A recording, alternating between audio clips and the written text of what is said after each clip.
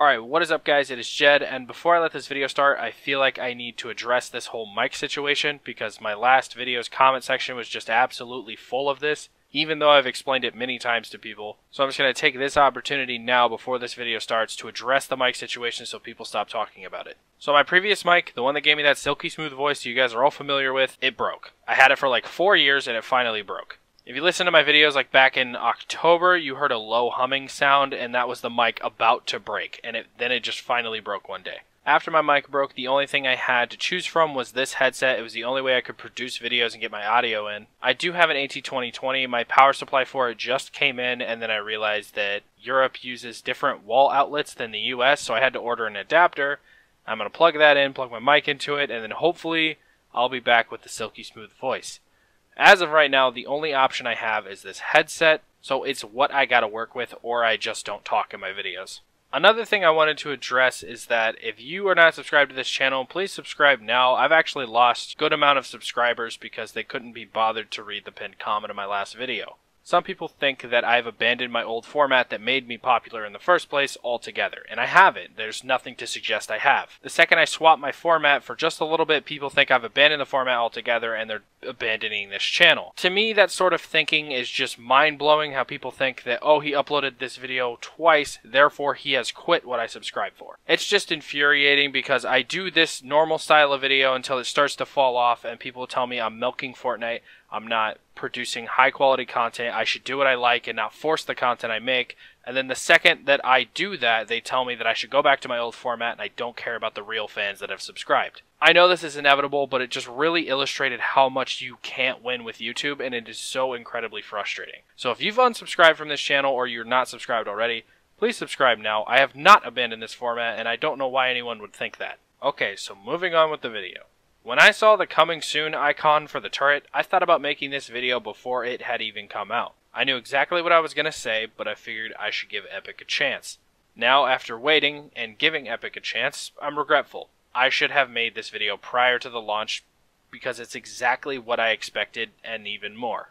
The mounted turret has absolutely no place in this game. My solution is to simply vault it. However, I'm going to go over why I think it's bad for the overall quality and integrity of the game.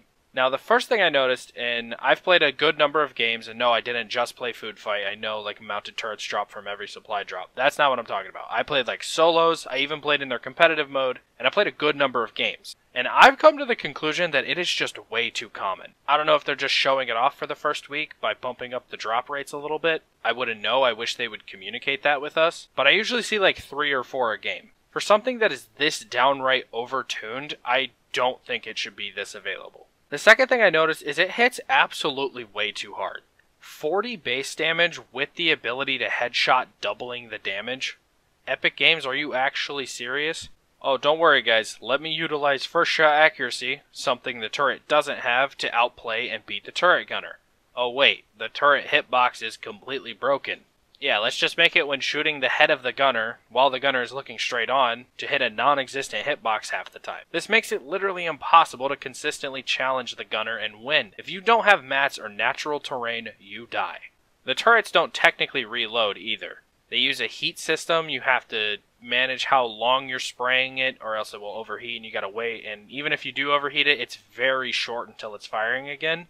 So a 1v1 against a turret, I would compare it to the shitty situation where you get in where a default is just spraying you down with a minigun and there's absolutely nothing you can do building wise.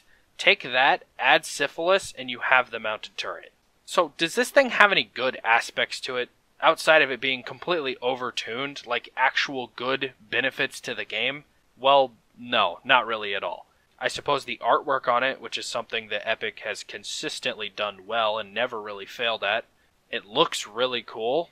The sound design, something Epic consistently does well as well. Epic always gets their sound on point. Other than that, no, I don't think there's any benefit to having this in the game. Now before someone says it, yeah, I know, you can shoot it down. You can break all the connections that the turret is sitting on and it will break down. But to that I would reply with, what about the fact that you can place its 5k health floor in the ground? How are you going to shoot that down? It is connected to the terrain. In the middle of a fight, you can just set this turret up. It's very quick to set up and like You can just be in the middle of the fight, attach a floor into the terrain, and then place the turret on it, and then it takes the floor away, and then puts a 5k health floor grounded into the terrain. You can't shoot that down or anything. And it sets up pretty quick. You can do that in the middle of a fight and jump on and be on a turret, and if you're just looking at someone, they can't hit you because the hitbox is absolutely broken. Do I think this thing has any weaknesses? Yeah, I think it has a few. I would say vultures, and when I say vultures, I'm referring to third parties, people that show up and interrupt a fight. If you get pinched in this thing, you're pretty much dead. But if you're looking straight at the person you're fighting, you are completely safe.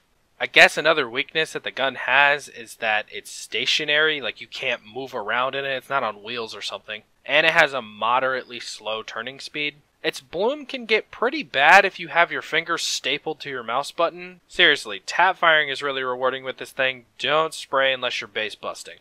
Other than that, I don't think there's really much more to say about this. Epic Games really messed up adding this one into the game. I think it's very simple. They just need to vault this one, forget it ever happened, and move on with the game. But if they were dead set on keeping it in the game, I think this is exactly what they need to do. Number one, I think they just need to lower the base damage. 40 is way too hard, especially when you headshot. 80 damage is just obnoxious. You could 3-tap a full shielded player. Lower the base damage, maybe cut it in half, maybe 25 damage is fine. 50 damage for a headshot on a fully automatic, unlimited ammo, mounted turret is pretty good still. The second thing they need to do is raise the gunner up a bit, or get rid of that bullshit hitbox that sits where the gunner's head should be, that prevents you from even killing the gunner in the first place. That's the second thing they need to do. Third thing they need to do is make it overheat faster, so like base busting and just material draining isn't as potent with this thing. And then fourth thing, make it more rare. There's no reason that it should be this common right now.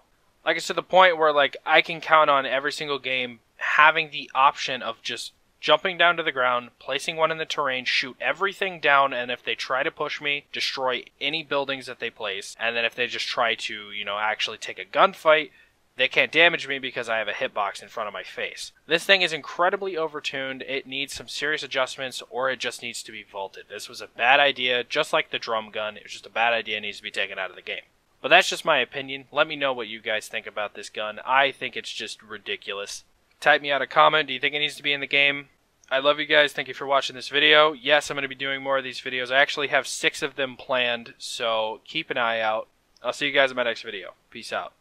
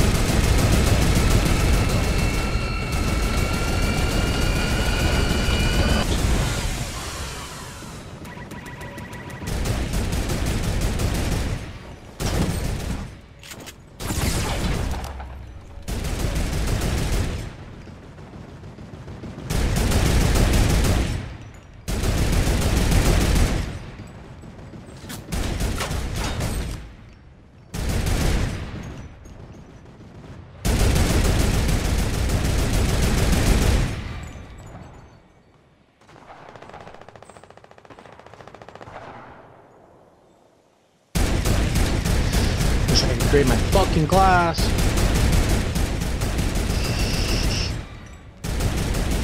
You said fucking audit log filter by EDX.